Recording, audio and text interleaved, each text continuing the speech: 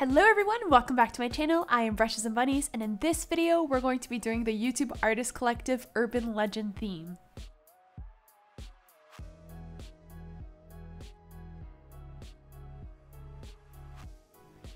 So in this video, while I am going through the speed painting process of this nymph that I'm doing for the urban legend, I want to talk about a couple things. The first thing I'll talk about is exactly which sort of urban legend I am painting and where does she come from. And the second thing I want to talk about is just the painting process, which is a new process that I have started to do lately, and I've been really liking it. So I'll just talk to you guys quickly about that, like exactly what I'm doing and what I'm using.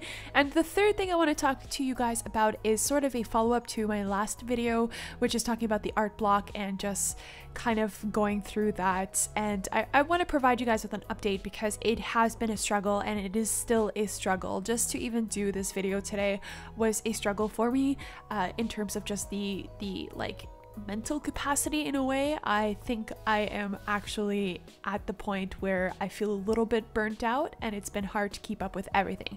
So I will give you guys an update, but first and foremost, let's focus on the YouTube Artist Collective theme. The theme for this month was urban legends from the artist's home country, and you guys probably know I am from Canada, but I decided to go with an urban legend from Germany, which is the country I've been living in for the past 7 years. The legend that I'm doing is of German origin, and it revolves around a beautiful maiden who threw herself into the Rhine River in despair over a lover and was ultimately transformed into a siren who then decided to lure fishermen to their destruction. There are actually many different renditions of the story. There's others that describe her as a mermaid who fell in love with a human and came to the shore of the Rhine, or another one claims that she was a sorceress from a nearby village.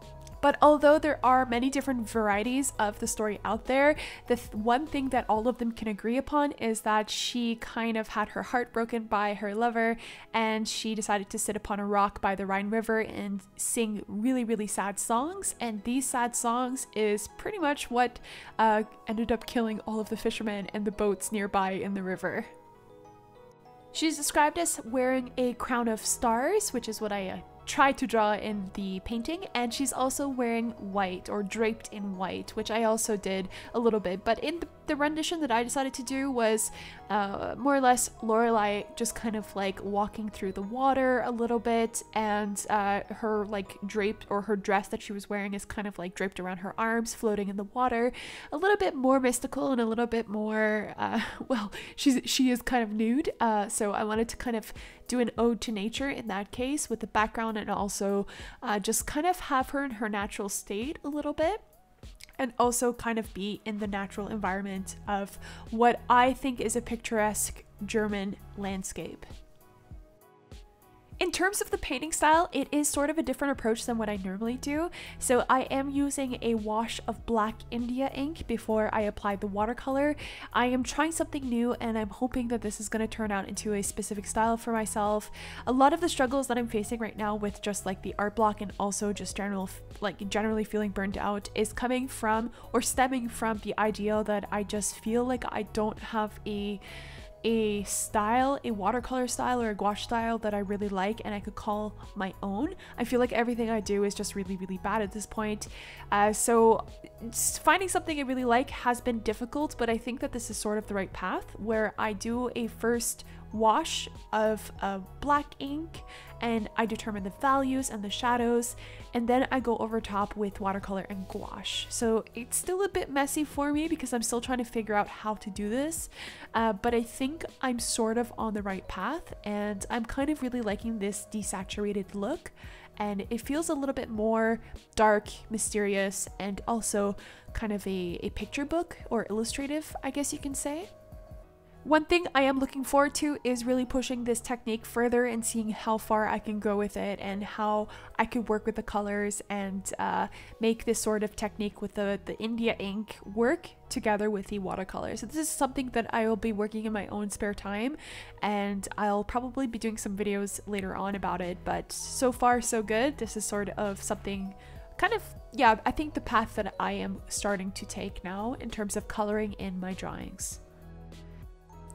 Now, the last thing I want to talk to you about is extremely personal, and it's something that I really don't even want to talk about because it's sort of one of those things that I feel like I have to deal with on my own, and I feel like it's just going to go away on my own, but at the same time, I owe it to you all to explain what is going on in my life and also how I've been feeling about art in general. And I really hate to say these words because it's something I never thought I would say, but honestly, the past 2-3 weeks now, it's been really hard. I spoke briefly about it in my last video in terms of how I felt with the art block. I associated like my feelings to the art block, or like the concept of an art block, but I think it's much more than that. I think I am just really tired and a little bit burnt out with the sort of things I've been doing with art.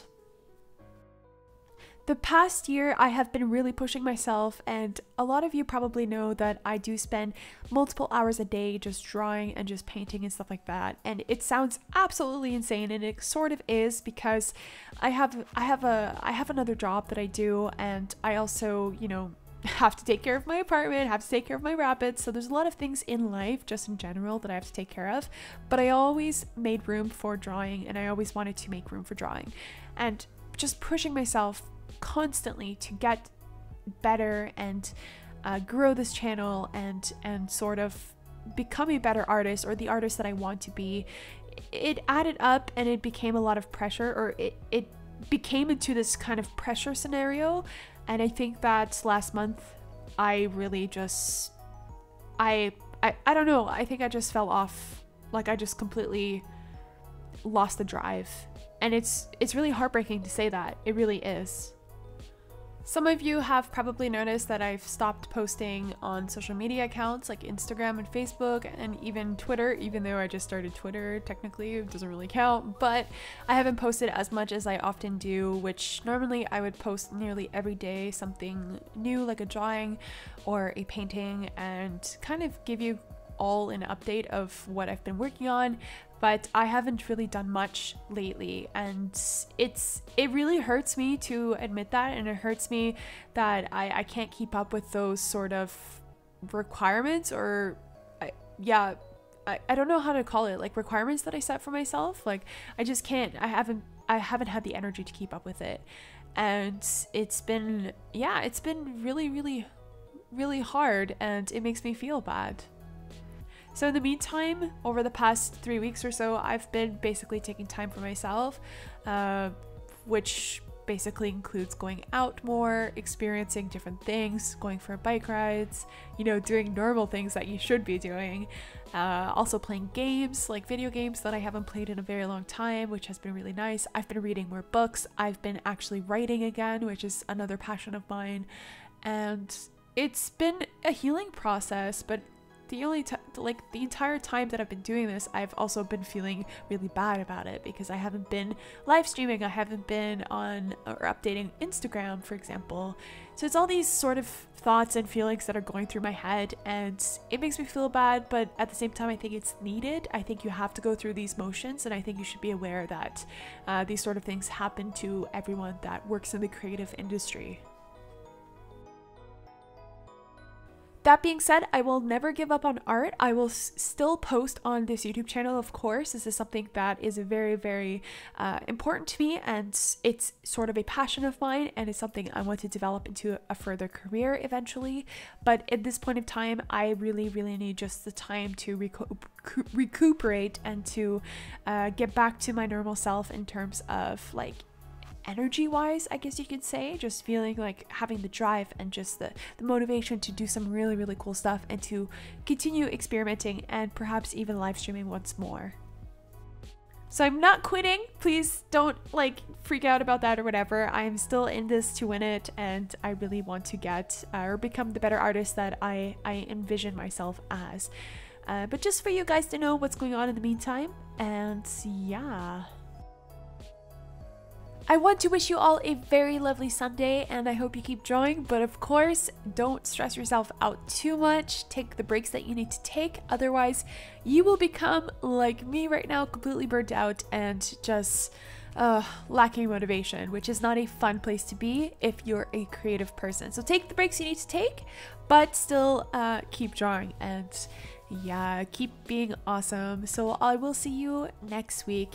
Bye!